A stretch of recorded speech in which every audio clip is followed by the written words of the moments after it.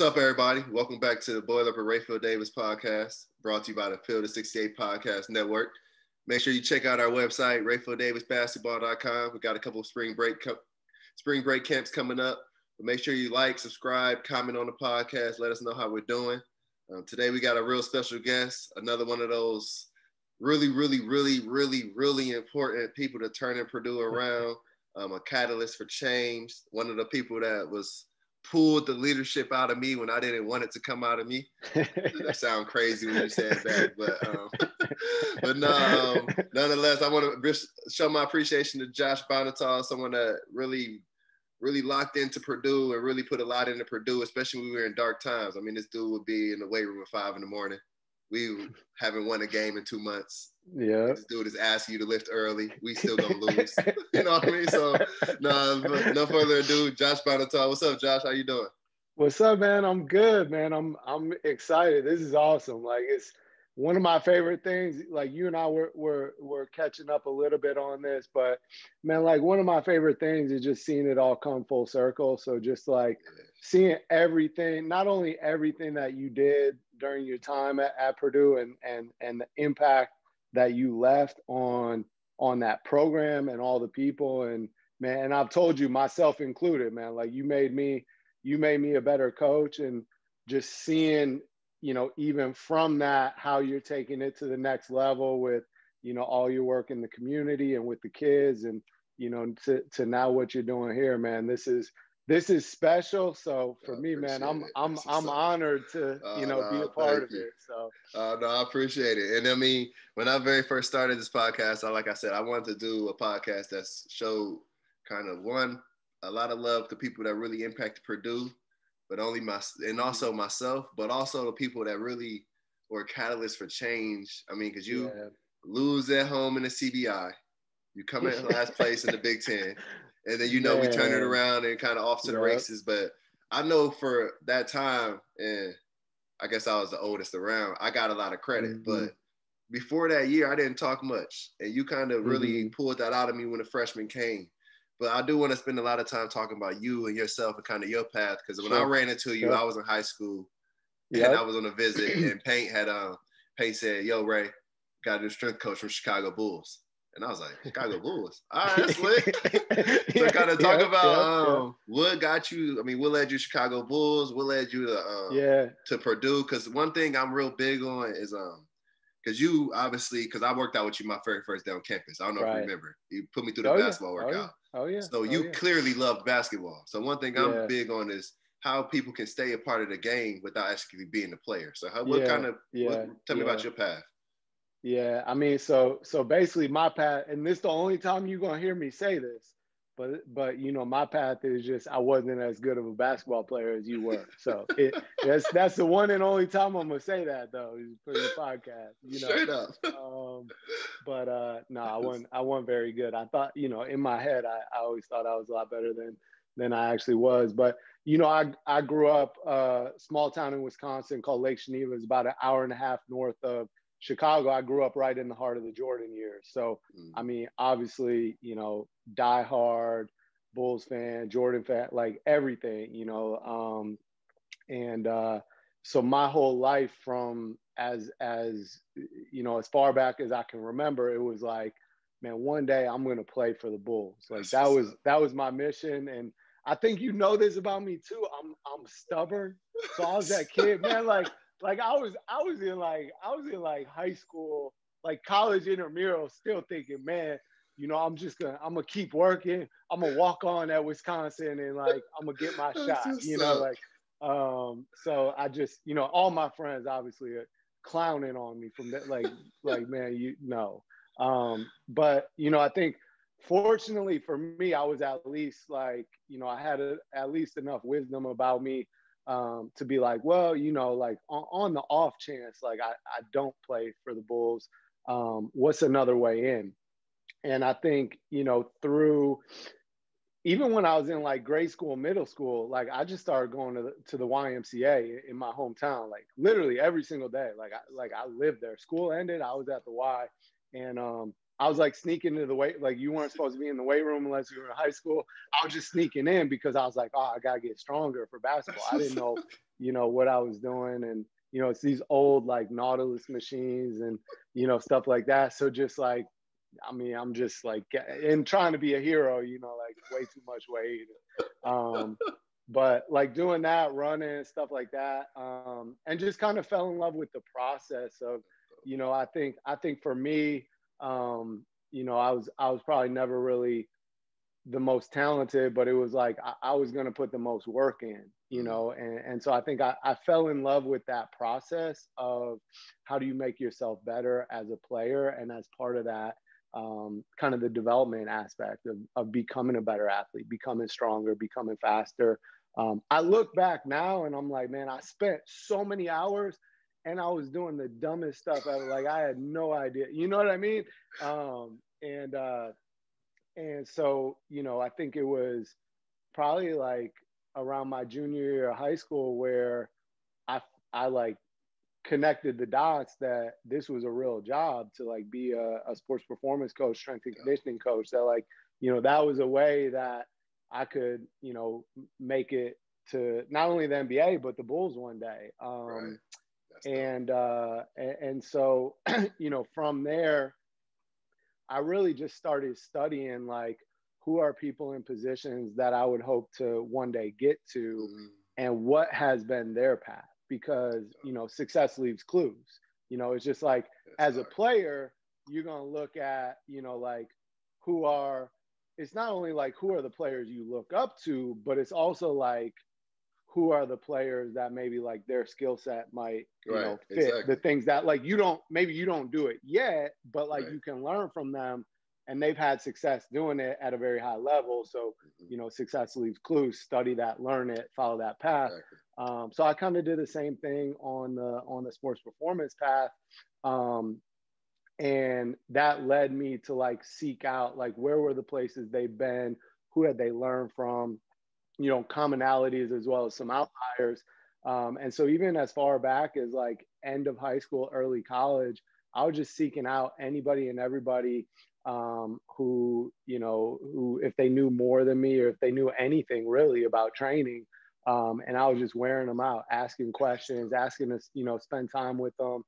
And it's just one of those things, man, like when you treat people right, when you I think the other thing too is you follow through. So if somebody gives you their time, and they, whether it's answer questions or provide you some direction, to always circle back and follow through and thank them for the direction that they gave you, or maybe they introduced you to the next person, to follow through and show the impact, kind of like what you're doing right now.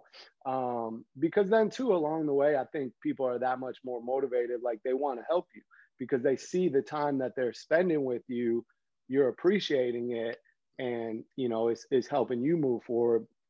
So anyways, throughout college, I was able to take on a lot of different, started out small opportunities. One thing led to another. And somehow I was able to convince it wasn't my coach, it was a new coach, but it was my high school. I was able to convince him to let me run their strength program. I was like a sophomore or junior in high school, like in college, throughout the summer. But I didn't have any like certifications, nothing. Like I didn't know what I was doing, but he trusted me. And so like, I was able to kind of make a lot of mistakes there, learn from that. And then, that led to a bigger internship the following summer down at IMG Academies, which is like a huge, all kinds of pros across all, basketball, football, tennis, golf, all that.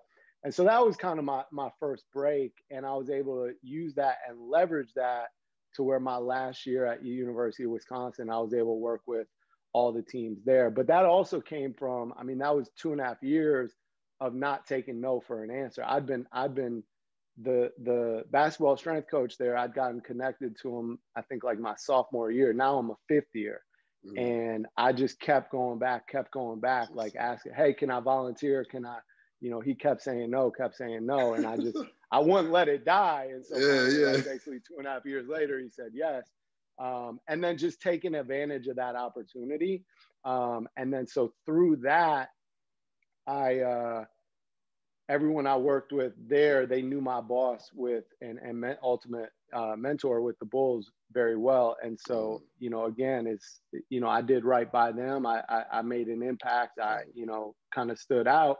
And so they went to bat for me to get an internship with the Bulls right out of college. So literally I graduated. As soon as I graduated, I started, you know, with the Bulls. And the crazy thing, like going back, like you talked about, you know, what's another way in type thing is and I tell this story a lot, but when I was in third grade, my third grade teacher had us do this like classroom assignment. I think about it because like the camps you do, it'd be cool to do something like this because it made such an impact on me.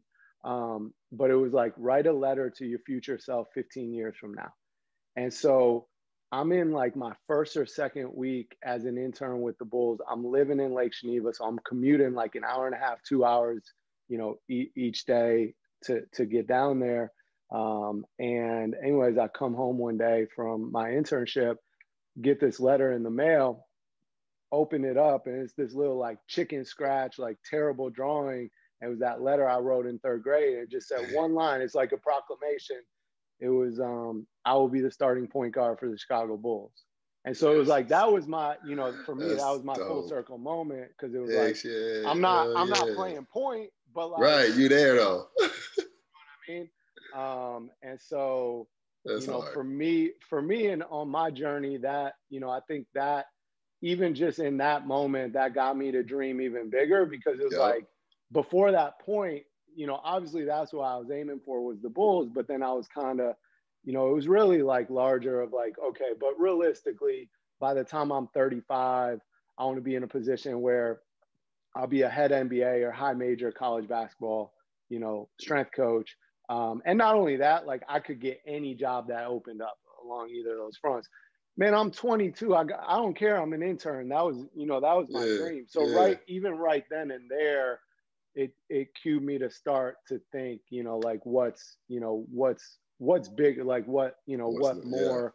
But, you know, that allowed me to kind of like cut my teeth in the NBA. And, you know, and I've shared this with you before, but I think one of the things that was really unique was like, man, like some of the players that like I coached, man, they had kids like dang near as old as me. You know what I mean? Like they've been in the NBA as long as I've been. Like Lindsey Hunter, by the time I coached him, he'd been in the NBA like 18, 19 years. I'm like, when I coached him, I was like 24. You know what I mean? So it's like I'm like coaching him, but he was one of my biggest mentors, you know? And so having those experiences early on, I think is what shaped me then to come to Purdue. But I'm not gonna lie, and we've talked about this before too. When I got that opportunity with you know, with Purdue, with paint and everything like that, on first brush, man, like I'm 27. I'm living downtown Chicago. We're on top of the world. Chicago Bulls basketball is back. We're the best team in the NBA. Derrick Rose is about to win MVP. Like, and the city of Chicago shows you so much love when you're winning. And so this is my dream. And all of a sudden my mentor, one of my mentors in Boston is who he had recommended me for the Purdue job. And I'm like, man, I don't know about this. Like, you know, Indiana, the cornfields, like I'm with the Bulls. We're about to win a championship. Like, shit. And honestly, like had he not recommended me, you know, I went to go on for the job. And it was out of respect for him. And then even my current boss, you know, at the time with the Bulls had told me as well. He was like, man, like you have to do this. This is the next step in your career of like, you know, building a program and going and creating something. And, you know, when you're 27, like you're too young and immature to see it. Like, nah, man, like I'm in the NBA, I'm with the Bulls, you know, and but fortunately, you know, followed, you know, strength and counsel and wisdom and people that knew better than me.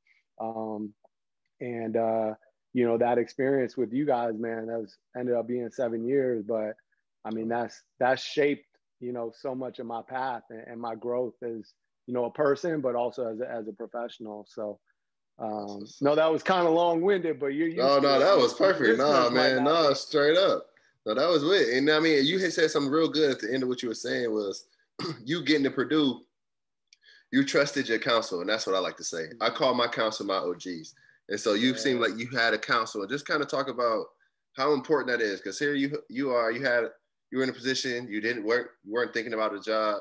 Your counsel brought it to you. Then someone else in your counsel said, "This is it," and you did it. And it kind of catapults you to the next part. Yeah. How big is that to have a counsel? How big is that to have a group of trusted individuals to go to? Man, it's everything. It's everything. And you know what's interesting too is I think, you know, and you've probably found this to this point in your life and your career is your counsel will change a bit over time, and it should, and that's a natural part of it. It'll evolve a bit, but it also be like, what is the decision that you're making?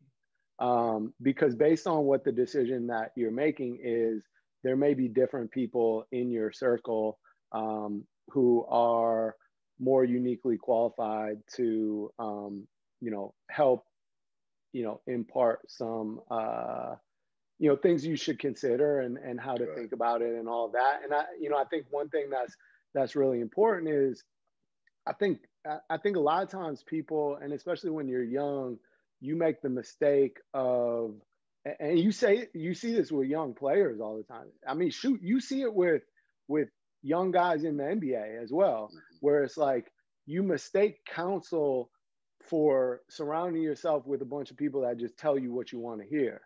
Like that doesn't do anything for it. Like if you tell me what I want to hear or what I already know, like you're not necessarily helping me. Like there's a piece to that of, you know, kind of like, I believe in you, I support you, you know, but not just kind of going wherever it is where you hear what you want to hear. And it can be tough. And, you know, obviously like Paint talks about this all the time, but, you know, it's like, you want people around you that are truth tellers, you know, and they're going to tell you the truth, you know, and a lot of times like you might not want to hear it. And I think you listen to like a lot of Eric Thomas stuff as well. I know Eric Thomas talks about this a lot. It was like, man, you know, you seek someone out for counsel, they tell you something you don't want to hear. Don't just run to the next person and be like, you know, until you find that person that tells you the thing that you want to hear. You know what I mean? And so I think that's a big part of it. But ultimately, it's gathering different perspectives. You know, it's going to be some people that maybe have had a big impact on you in terms of your life, so they know you as a person and what your maybe like your wants and desires are and what make you happy at the core of like you as a person.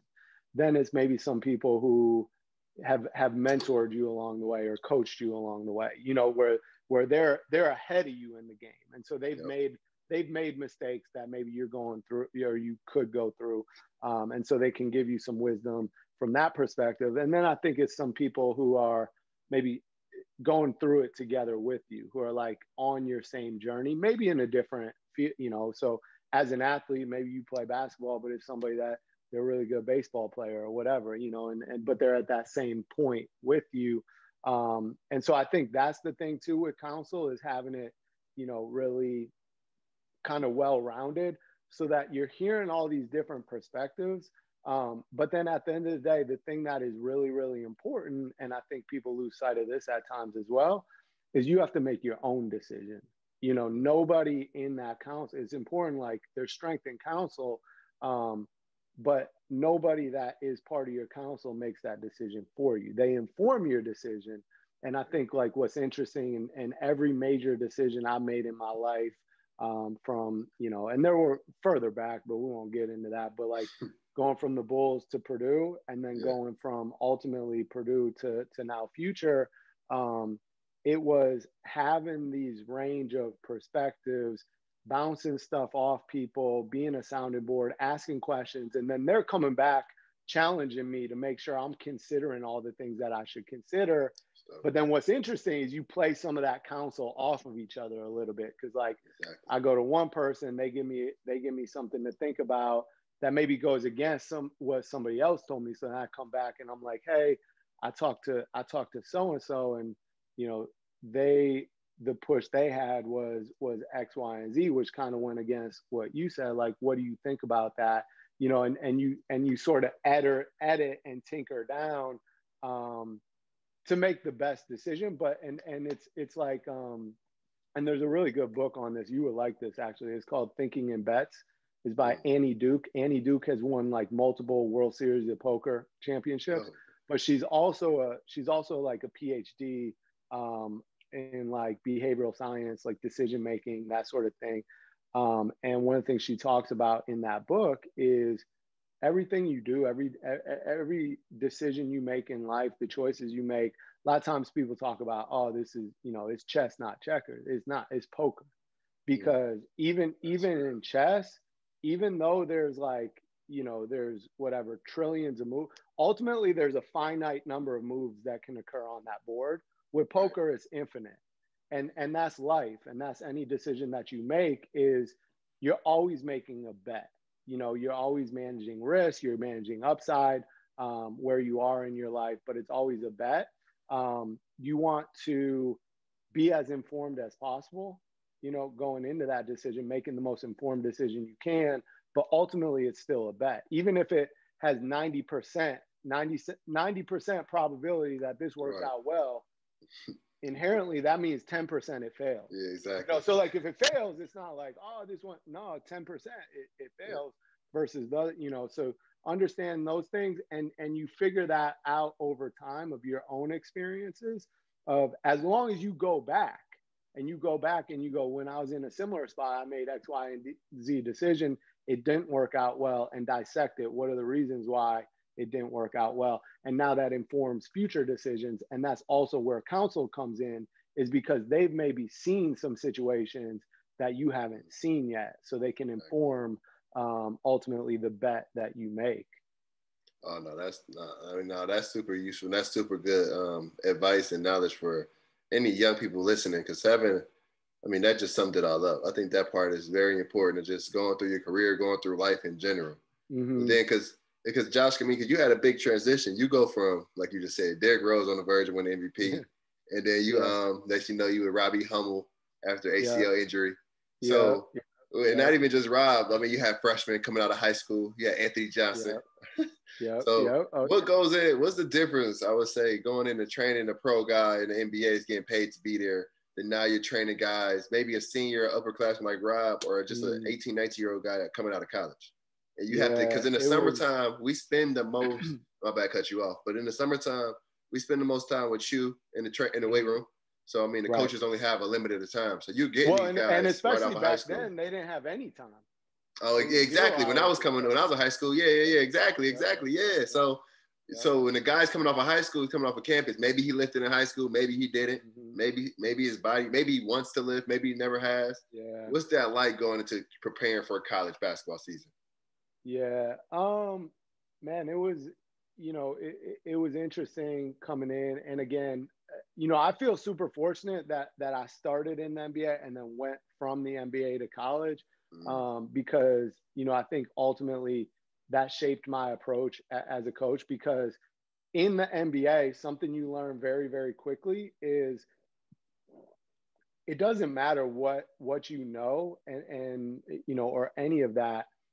If you don't have a foundation of strong relationships and ultimately trust with each and every one of your players, like, it's just not going to work, because, and also at that level, I mean, more or less, like if they want to, they'll tell you kind of like, where to go, more or less, because like, so it's like, in college and back in that time, there was much more of, and I think it's shifting away from this as you get into more like coaching science and, and you kind of study, what is most effective. But like, especially at that time, there was a stigma and stereotype in college of like, be a dictator. Like you're going to do what I tell you to do because I said so. And like, don't ask questions, and that's it.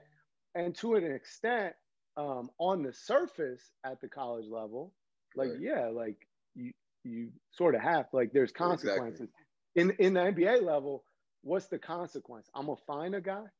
So this dude is making $15 million a year, and I'm gonna fine him like I think the fine's like a couple thousand. That'd be like, Ray, if I came to you and I'm like, and you didn't want to condition that day, and I'm like, all right, Ray, but if you don't condition today, you gotta give me $5. You'd be like, bet, like here, like, but you also like, even though it's $5 and that ain't that much, I'm messing with your money.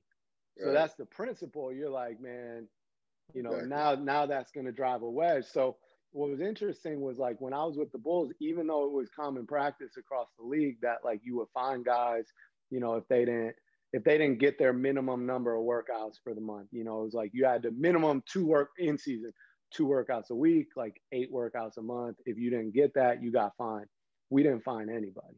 And it was because if they're not doing 2 workouts a week, if they're not doing 8 workouts a month, that ain't on them. That's on us. We got to be better. And so I learned a lot about that through, being in the NBA, through being on the road with, my vets like Lindsey Hunter, like PJ Brown, Kurt Thomas, older players like that who, every road trip I would go to dinner with. It was an automatic, like wherever they were going to dinner, it was like, Josh, like 7:00, we're going to dinner here.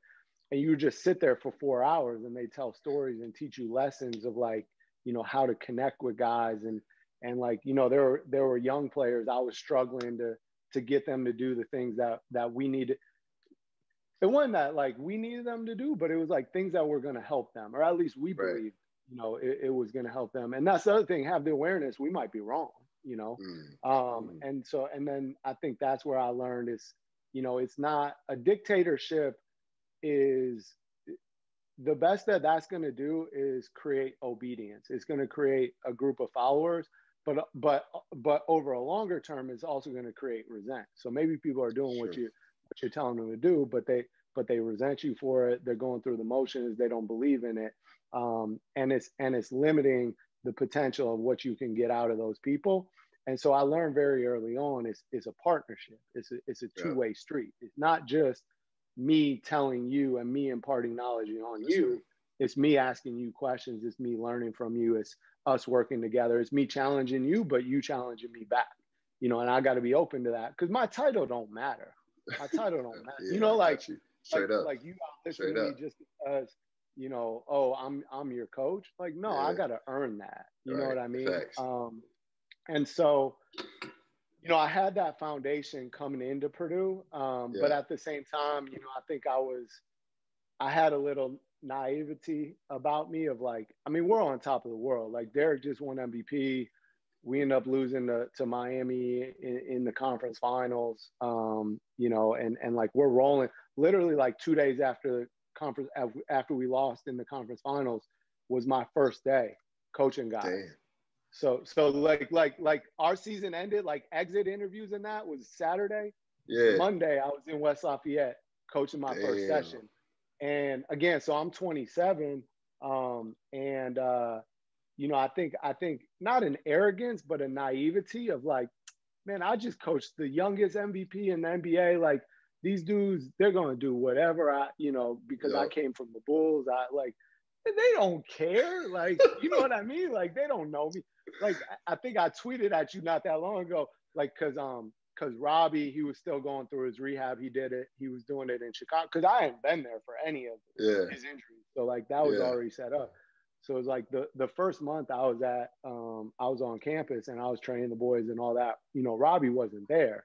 Right. And so he comes back, it's during camps. And, so he's walking through Mackey and I'm walking through. And so I see him, but we've never, he knew who I was because some of the guys I coached with, like one of the guys I coached with the Bulls was his AAU coach. Mm-hmm. So he knew who I was, but like we never met. We never spoke to each other. We never seen each other. Right. So I see him, this is our All-American Purdue Golden Boy. Like, this is going to be, the key guy to our success. And so I walk up, I'm like, hey, Rob, Josh Bonhotal, like, good to meet you. He just looks at me like so confused. And Rob's just the nicest guy ever. So like, doesn't matter. You know, he's gonna spend time with whoever, say hello. And he was like looking at me, and I have my Purdue gear, obviously, and he was like, "Oh, you one of the new student managers?" And I'm like, "This off to a great start," Oh man. So, but I think that was good to put that in perspective. Like, man, it doesn't matter. Like, Facts. that was with the Bulls. It just matters, what do I do with each one of these guys, and take the time to get to know each one of these guys, take the time to listen, take the time to understand what their wants, goals, dreams, desires are, and then how can I help you, go and do that. And I think the other part of that is a lot of times in coaching, and I think you do this to an extent, but like a mistake a lot of us make, and I know I've made a lot, is I impart what I think should be important to you and what I think, and sometimes it's just not. Sometimes you have different things that, kind of motivate you and things like that. And I think it's a mistake to change how somebody, a lot of times if there's different things that motivate them, but I think you can find how do we align our incentives here, so to speak, of like, for us as a team, we're trying to win championships and whatever. If you have different desires, how do we align incentives so that your motivation lines up with all the things you want, need, desire, you get when we win together as a group? And so kind of learning some of those things. But it was, coming in, we broke it down to the basics, man. Like and these were dudes who like, they'd been lifting 3, 4, 5 years in a college program. Our first 6 weeks, man, like it was like your freshman year when you came in that summer. Our first 6 weeks, all these dudes, big, strong dudes, Sandy, DJ Bird's strong dude. Like, we didn't touch a bar. We didn't touch a platform. We didn't, everything was body weight. Everything was isometrics, dumbbells, cables, and breaking, which, it's a lot of what you would do with the player on the court is like, okay, we're going to dial it back. We're going to make sure that foundation is really strong. And then, we're going to kind of build from there. But I think the reason why that went so well was like, we met guys where they were at.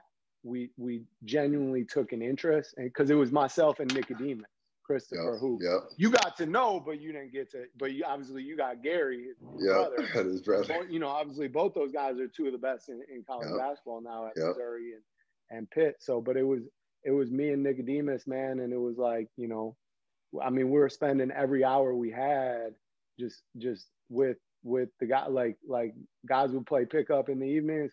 And we would stay there at Holloway until 9 p.m. just hanging out, like eating food with, and just building those relationships. So. Right.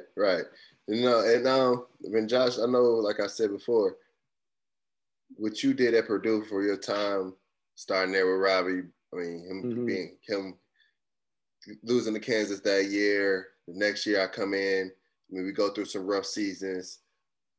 We take off. You guys won the Big Ten when I leave. Yeah. Like I said, you were, even this work you did with Biggie, all the work with AJ, Isaac, you think about the guys that's come in and the bodies just changed, the development that's happened. With PJ, PJ's smile time from his freshman year is still going. So, Bro, and PJ was the best. Remember the knock on PJ was like this dude ain't fast enough, right? Yep. PJ, until No Gel came along, PJ held the record fastest 20-meter sprint, and that's electronic time. That ain't me with the. That ain't no stopwatch. Yep. So seeing that, that transformation. The guys developed, and that's what I saw people talking about that. They were comparing Purdue and IU, and they talk about the development, and they're talking about guys developing on the court. But I think that's one thing that Purdue has. I'm gonna say you because that's where I started for you is that Purdue separates itself in that space too. Because we getting better on the court, Yeah, but exactly. we're doing everything that we need to do in the weight room because what you put in your program, it matched exactly what we needed to do on the court. We running curl screens. We working on how to get low and lower our shoulder to do that. You know what I mean? So it wasn't just out there. We were just in tank top lifting weights. You know what I mean? Exactly. It wasn't a lot of flash. It was a lot of real, actual, intentional work. And I don't think, like I said to start, I don't think that gets enough credit to where it is. I know it's behind the scene work, but I always appreciate it. And just for you to come in and work under paint, I know our listeners they always want to know what's it like. Because I was a player under paint. I never worked under paint, or because to me, in my head, I would tell the freshmen, yeah, getting to know Coach Owens is cool. Getting tight with Coach G is cool. But man, if Josh not saying you doing all right in the weight room, paint not playing you. You know what I mean? So what's that like, having that relationship with Paint where he's checking in with you on the guys? I mean, you essentially his right-hand man because you're handling something that he's not a part of. Right.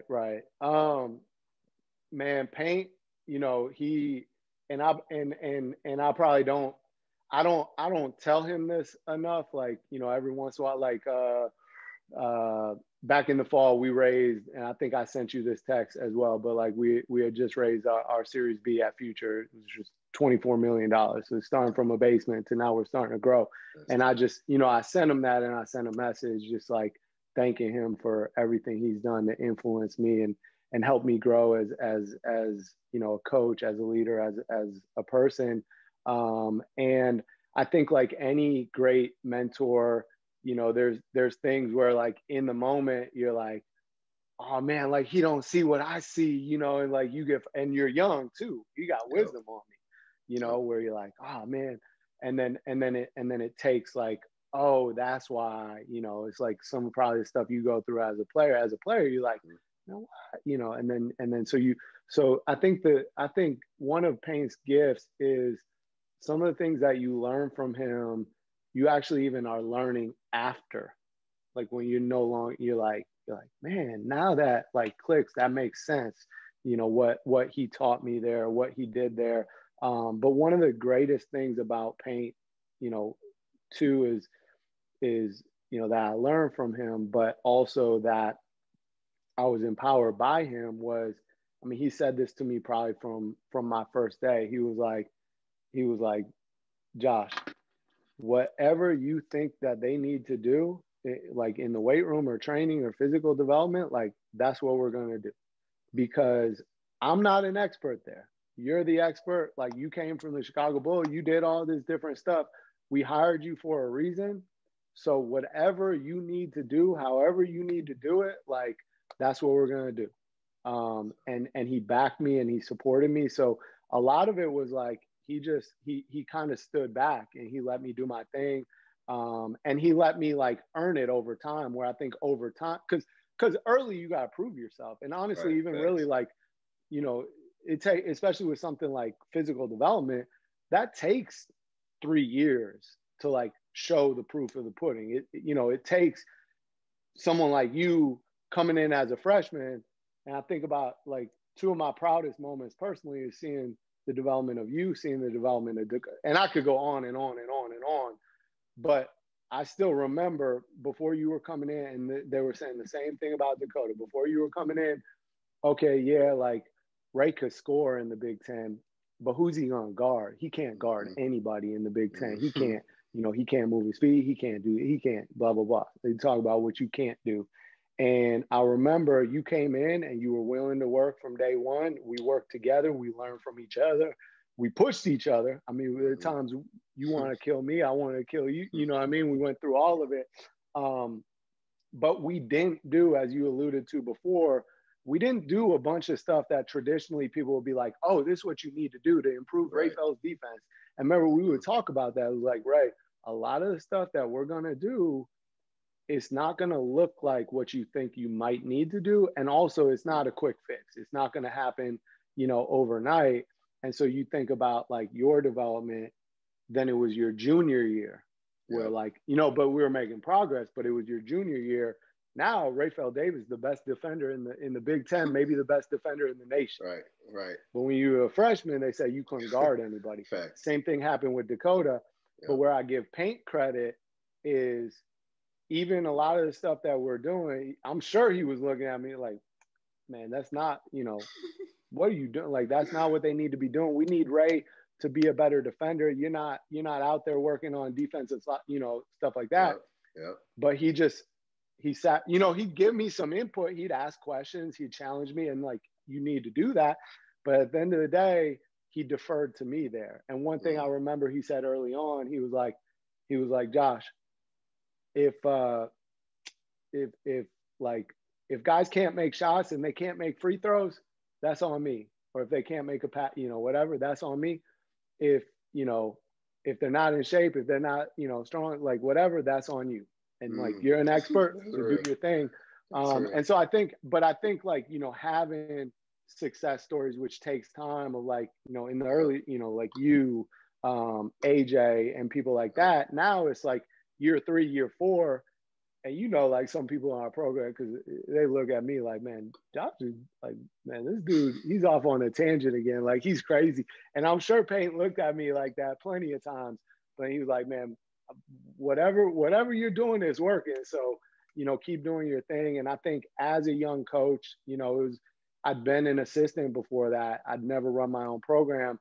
For him to give me that level of trust from day one, to make mistakes. Like, this, I made plenty of mistakes, but it's without those mistakes, I could have never grown. I could have never got better. And that's the same thing I tried to do with you guys, was like, I got to give you guys the room to make mistakes, because if I jump in every single time, then you just have the safety net. You're just going to look over your shoulder, wait for me to jump in. Like, no, solve it, figure it out, and that's kind of, I think that's one big thing that Paint did with me. And what that allowed was, and I think you've seen this maybe from the outside, but like within the industry as a whole, like training basketball players, a lot of the stuff that we were doing in those first, 2, 3, 4 years, at the time, people in the sports performance world even, and training basketball players, like, what are you doing? Like, this is, right. And now fast forward, everybody wants to,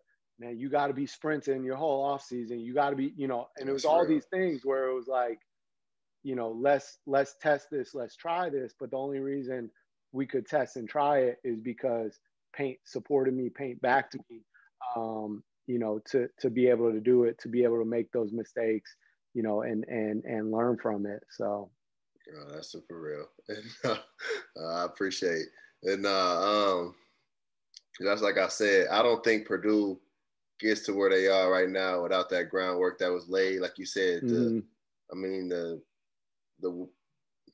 for you to be able to see the future early. I mean, obviously you're doing work with future, and I definitely want to be able to talk about that. Maybe not have time today, but definitely want to be able to talk about what you're doing there. That's a whole different entity in itself. And then, but just everything that you've done just for Purdue basketball, like I said, I mean, you handle arguments, you handle disputes, you are therapist sometimes, strength coach. I mean, you went and got guys. So it was a thing where guys like you don't necessarily get the credit for the fans, but you talk about my development. I mean, people talk about, I just saw some clips of me playing defense yesterday. I'm like, yo, like I used to sit down, but I wasn't sitting like as a freshman, I couldn't bend. I got that one. One of my presentations is you on Karis. Yeah, that's what I saw. I was low, like so. Yeah. And so it's one of those things where 2 points that game. Stuff like that is not. I don't think it's happening without that type of program, or that type of like attention to detail that you had. But so, Josh, no, I appreciate you and everything you did for Purdue. The guys right now, you think about it. Gavin was your student assistant coming under you after you finished at Purdue. And then 2 years as the assistant. Yep. And then now he's back. So your labor, I mean, the work you put down is still being laid out at Purdue. And I think that's tight. And I think it'd always be there because I can relate to them, because I know not I don't know necessarily what Gavin's doing now, but I kind of know where Gavin got his transition into the game from. You know what I mean? Oh, so yeah. I can give Eric Hunter some advice on how to deal with Gavin. So I think exactly. I think that's super. I think that's super dope. And for me, speaking on the whole, on behalf of Purdue and the fans, we appreciate you, man. And definitely look forward to finishing this season. Yeah, it's man, it's and it's what you did is, and a lot of people don't do this, but I think it's what has made Purdue special is this idea, and the New Zealand All Blacks rugby team, like the winningest, most dominant team in any sport anywhere in the world over the last 100+ years.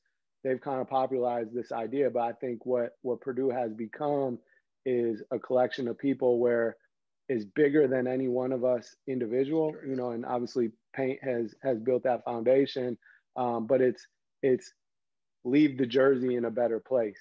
Facts. And so that's what, when you came in and you came through, it was, even in your last year, when you're on the way out, it wasn't just what happens this year, but what happens next year when I'm gone. And I think for me, the biggest moment where I saw that, where it was just like, you felt so good with where Purdue is going, is my last year. We had just lost 3 games in a row. We won 19 in a row, and then we lost 3 in a row. And, now it's like, oh, we're falling apart, whatever.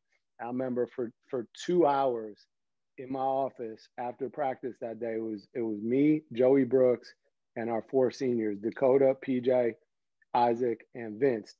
And we're talking about like kind of what needs to happen to make sure we're in a good spot, to finish out the season, and talk through, a bunch of stuff. But the thing that kept coming up, and this what blew me away, was they kept being like, yeah, but what happens next year if we don't correct this now? When we're not here, what happened? Like, when we're not here, what about Carson next year? What about making sure Carson takes the next step? What about making sure, like, who's going to lead? What about making sure Ryan Klein and Grady are prepared? And this is their senior year, man. We're 2 games away from the Big Ten tournament, and NCAA, obviously everybody knows the story. I mean, probably should have won it that year.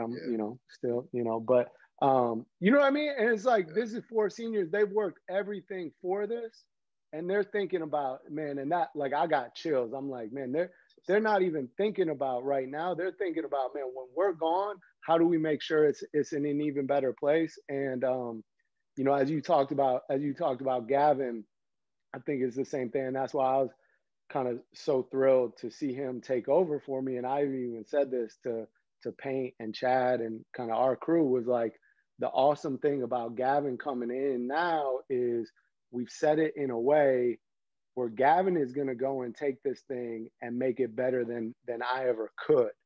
Because along the way, just like you guys set the example, like Pate sets the example, it was never about me. It was never about you guys. It was never about, and because of that, because you don't make it about yourself, that's what leads to now Gavin's making it better. Now Eric Hunter's making it better. You know what I mean? So straight up. The future is bright, man.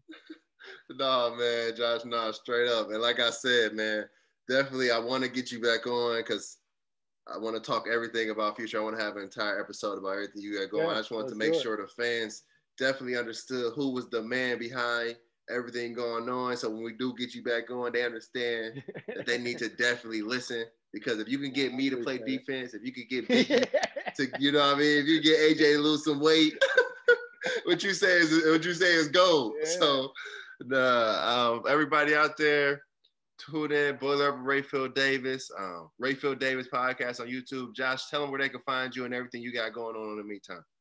So you can find me on, especially Twitter, @Bonhotal. I've been trying to do a lot of threads on like coaching, leadership, stuff like that. And then check out what we got going on at future.co.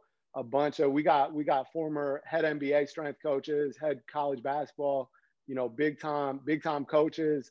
It's $150 a month. We pair them with you, and like literally you got coaches that have trained pros, have trained MVPs, working with you every single day. So Check it out. Future.co. Future.co. Future.co. Future.co. We definitely gonna get you back on here to talk more about that. But like I said before, if you're looking for something to work out, fitness, this is a guy that definitely can do it. A guy that changed my body, changed a lot of guys' bodies. It just simply just knows what he's doing and looks at the game in a different way and just cares about it. Because I mean, tireless worker. I can go on and on. But nah, Josh, definitely support anything you got going on. Like you said, go to future.co, check it out. Until next time, boiler up.